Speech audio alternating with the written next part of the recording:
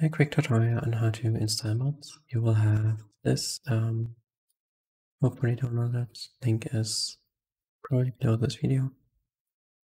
And it'll have 3 files in it. We'll go to your Haiku.exe folder, so it's like the, your main folder, whatever. And you'll just copy and paste these 3 files in there. If you want to disable modding API, you can just change it to anything else. And it'll not have the modding API anymore. In here you have the plugins folder for your mods. You see Debug mod, API, and configuration managers in here already pre-installed. Other mods just drag and drop in there. That's all you need to do for installing them.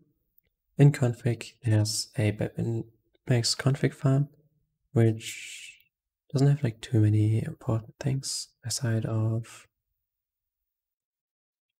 a logo. And you can enable this here, and it will show you a console where all of the logs are sent in. So usually, like if mods like stop working, they like have some error messages with them, and it'll display in here. So if anything's not working, enabling this is the what you need.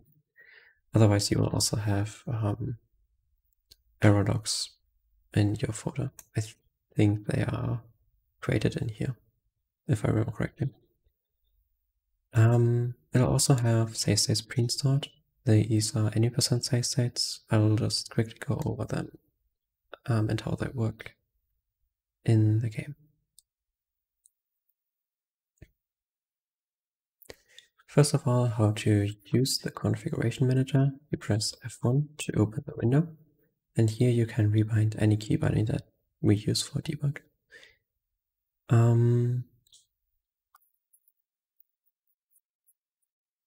Yeah. So you can experiment around with all of the cool things in debug, instead of cool things that are hopefully self-explanatory. I just go over Savestates real quick because I don't know, it's probably good to know. You have a quick slot, which is basically just like one save state, which you can just like use alone.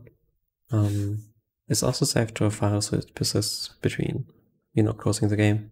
So it's yeah, it's located in here. This file should be it. Yeah, it's that one. For editing save states, you can actually open it, and there's a lot of things that you will find. You'll find your max health, whatever the health charts. There's an endless list of things that you will find in here.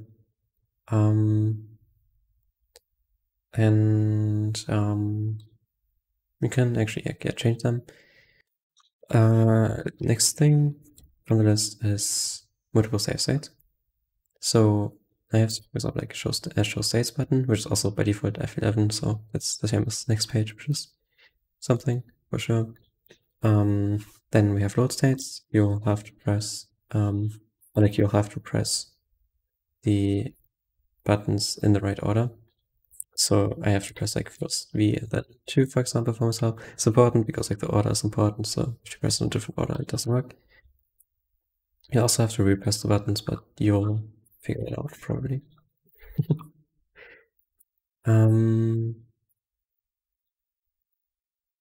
Yeah, and so I can use the show states keybind, and then you will have all of the states. You can cycle through them with the F11 and F10. As I said, we have the any % save files, so I can just press my load file 1 button, and or like any even. I might have accidentally overwrite. Yeah, that's save file, but ignore that. Don't overwrite save files. It's pretty good actually. Anyway, I can actually use this now for saving, which is kind of good. If you want to save a slot and you want to name it, by default it's called insert name. If it's insert name, then as you see, like I saved like slot 3. It has the build index and the scene name specifier. If you think that that's not accurate enough, then I have no idea how, but you can just write in here actually find it was. And then you can save over, and then you see that the name is already changed. Other way to change the name is you go into your page that you want to edit, and every page has a file name list on top of it. You will just go to edit it, and you will see that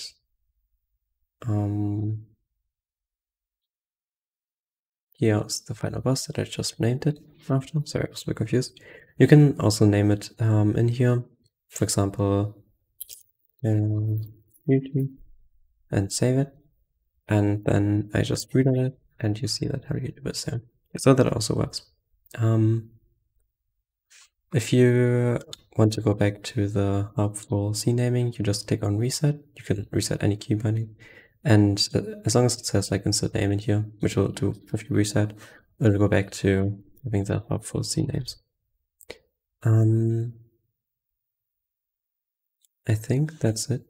The website is here. You can just click on it, and then it'll open up. I already did that, but it'll open up the website. You can go to releases and download the latest release. After you download it, you will go to your web index plugin folder, and then just drag and drop the DLL file into here.